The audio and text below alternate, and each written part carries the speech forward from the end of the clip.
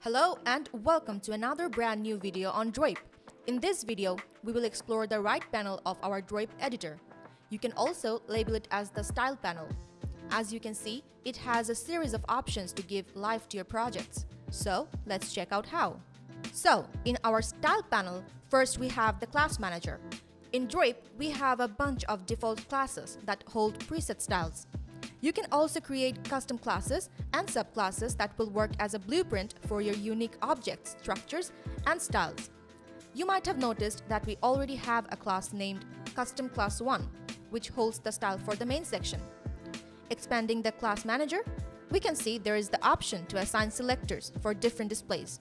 Also, you can choose states and give a transition to your selector. And we have a list of pseudo classes as well. Next, we have the typography option.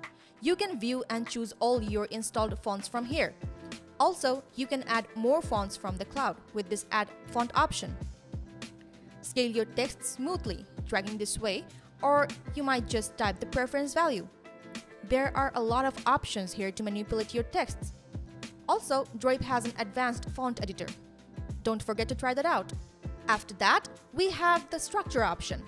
You can lock the display and change the margins and padding altogether, or just unlock it and make changes to an individual side like this. As you can see, you also have display options to choose, from block to grid for your elements. You can also adjust the two-dimensional height and width for your elements with the size option.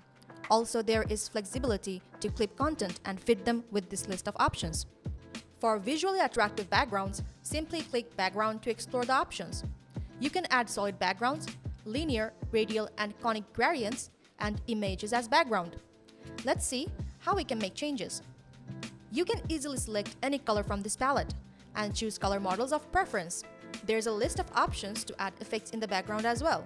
Also, let's have a look here, where we have options to clip backgrounds.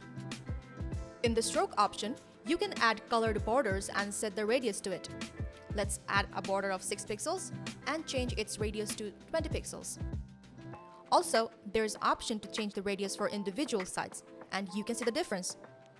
You will notice there are some preset styles for the borders and outlines as well. There's this setup in the upper right corner of every option, where you can reset the styles if you messed up. Or you can enable or disable styles to better visualize the changes you made. Also, do notice whenever you're making changes to the styles, there is this tiny dot on the left of the options, which makes the process easier to comprehend and track where to alter if necessary. Next, we have options to add shadows to elements. You can add your custom shadows or explore the preset options.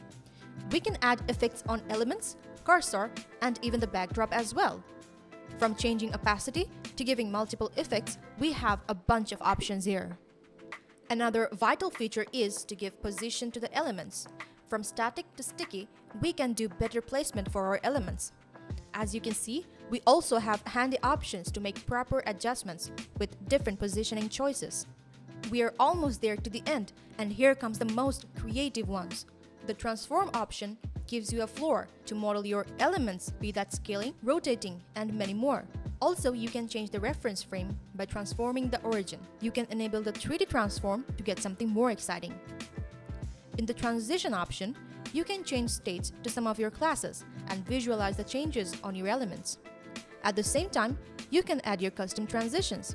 Interaction gives you a floor to make relevant actions on conditions.